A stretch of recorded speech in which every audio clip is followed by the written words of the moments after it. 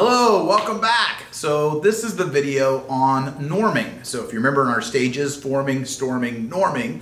So in order to go from storming to norming, what that really means is you're gonna build some agreed upon norms. And in this video, what we're gonna be talking about is building a family social contract. So hopefully you have a family member with you right now watching the video. If you don't, please pause the video right now and go get a family member or two, or maybe even the whole family, because this is a process that's really much more effective with some family support. All right, so now that you have family members, welcome family members.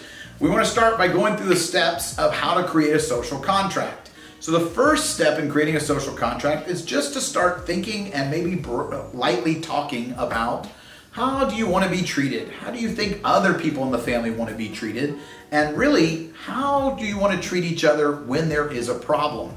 The second step is for each person in the family to create 3 norms that they think would be really good for the family social contract.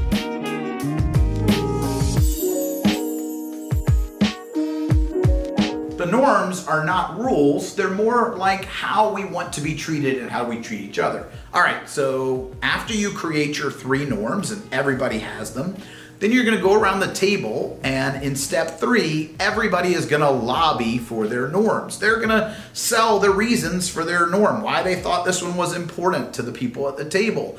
After you're done lobbying, one person will write all the norms on a single sheet of paper. And you kind of want to mix them up so it's not really easy to see where each norm came from.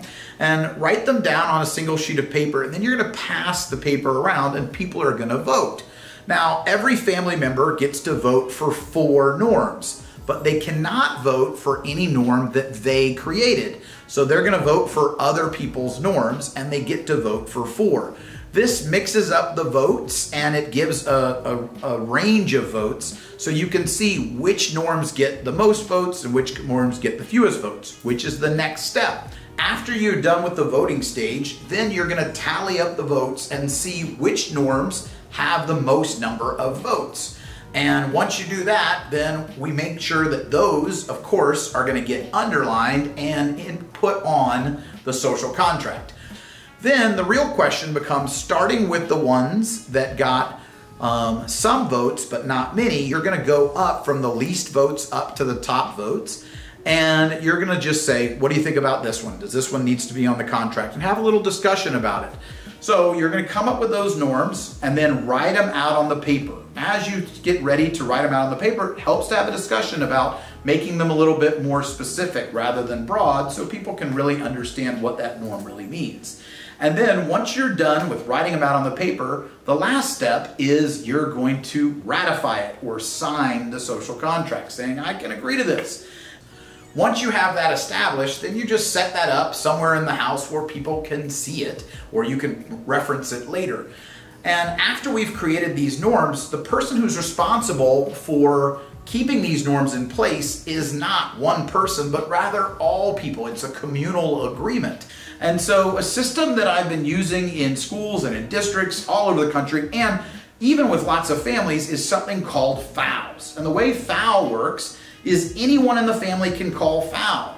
When somebody feels like they have been offended, or they feel like somebody has really violated something that was a norm, they can call FOW. And if somebody calls a FOW, it's a FOW, because only I can say whether or not someone hurt my feelings. And so when somebody calls FOW, the first thing you do is you say, sorry, and then you want to say 2 nice things. Why 2 nice things? Because you made that relationship withdrawal and you want to do 2 quick deposits to try to get that relationship back to even or even better. At least one of the deposits has to be about you as a person. So I might say, I really like that blue shirt, that man up shirt that you've got, but I also need to say something like, I really appreciate how caring you have been in this last week when I've been stressed.